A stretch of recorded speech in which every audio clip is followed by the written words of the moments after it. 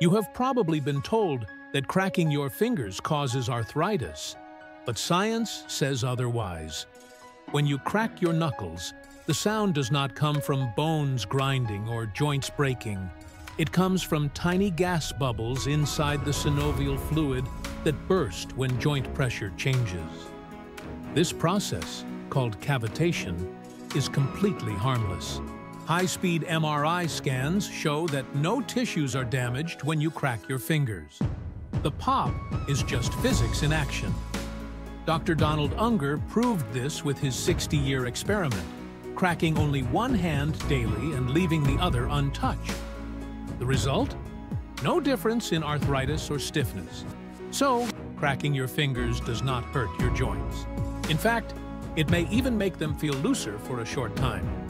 The only concern is if it causes pain or swelling. Then something else might be wrong. Cracking your fingers is more a matter of habit than harm. The sound may annoy others, but it will not damage your hands.